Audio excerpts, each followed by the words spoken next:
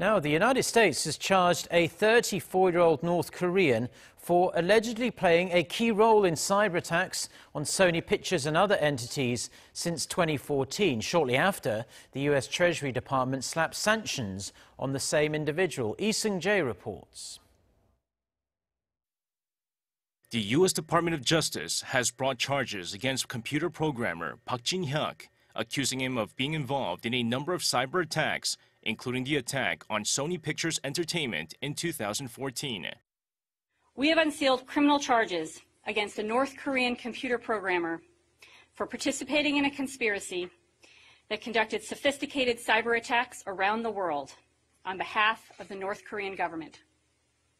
Members of the conspiracy are responsible for some of the most damaging and most well-known cyber intrusions in history, including the cyber attack targeting Sony Pictures, the cyber heist of Bangladesh Bank, and creating the WannaCry ransomware. The U.S. Department of Treasury also announced sanctions on the same individual.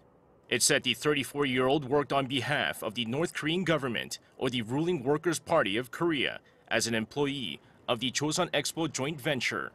The department also sanctioned the agency, stating that all property and interests of both Chosun Expo and Park within the U.S. or in possession of U.S. citizens must be frozen. U.S. Treasury Secretary Steven Mnuchin said the United States will not allow North Korea to undermine global cybersecurity to advance its interests and generate illicit revenues in violation of sanctions. Mnuchin added the U.S. is committed to holding the regime accountable for its cyber attacks and other crimes and destabilizing activities. In 2014, U.S. officials said unnamed North Korean hackers were responsible for a major cyber intrusion into Sony Pictures, which resulted in leaked internal documents and data being destroyed.